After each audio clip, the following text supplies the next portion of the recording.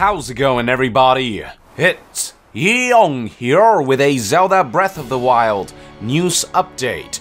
The following information comes from a number of insider sources, including Laura Kate Dale and Emily Rogers. So, one of the biggest topics of contention over the past couple of days has been whether Breath of the Wild will be a launch title for the Nintendo Switch.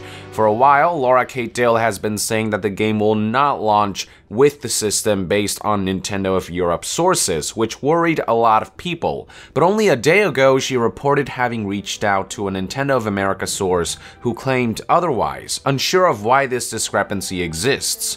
Well, today she tweeted that, contrary to previous reports, she is now 100% sure that Breath of the Wild will launch with a Nintendo Switch in North America, as she has seen finalized material for the highly anticipated title.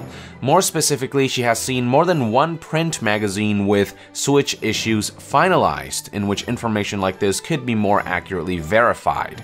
Hours later, another industry insider, Emily Rogers, went ahead and posted this tweet in which she said that she expects to be wrong on Zelda.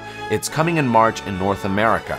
So we're starting to see multiple sources giving the thumbs up on Breath of the Wild being ready for launch, at least in the USA.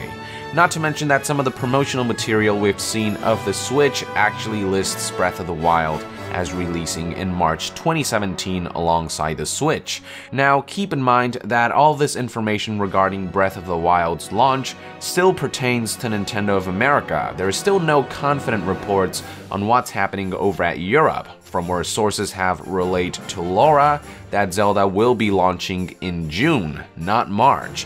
One possible reason for this discrepancy is if the game will be releasing on launch day in America but will be delayed for Europe, maybe due to localization purposes. Perhaps they couldn't manage to get all the various languages ready for Europe before launch. Laura Kate Dale also noted that this is a possible reason for the discrepancy between her North American and European sources, tweeting, "Possible explanations include Europe delay or Wii U delay." Regardless, keep in mind that this is all rumors and speculation, so take all of this with a grain of salt.